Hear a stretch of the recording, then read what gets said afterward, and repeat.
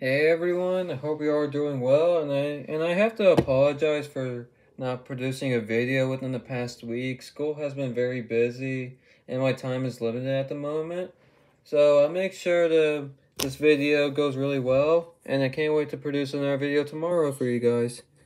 This figure right here is a gray squirrel, more specifically the eastern gray squirrel. This is produced by the American company Safari LTD. Its number is 296129. It was first mass produced in 2007 and still in production today. Eastern gray squirrels are very common.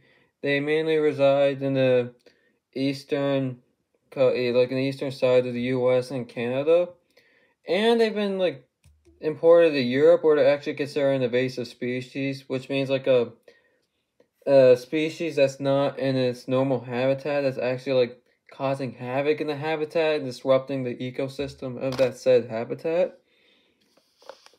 Squirrels are smart animals. They have good memory. They are known for just storing their acorns in many places. And the acorns that they just can't find, they actually grow into many trees. So squirrels are actually really good at producing trees. And this squirrel right here, I actually really like this figure. It has a really nice tail. It's sturdy, well built. I really like its eyes. It is really nice and bright and shiny. And I just love how it's holding an acorn in its mouth. That's a really nice touch that I appreciate. I really appreciate Safari LTD for doing. I'll rate this figure probably by like a 9.3, 9.4. And my only concern is that it's too big. I wish it was a bit smaller.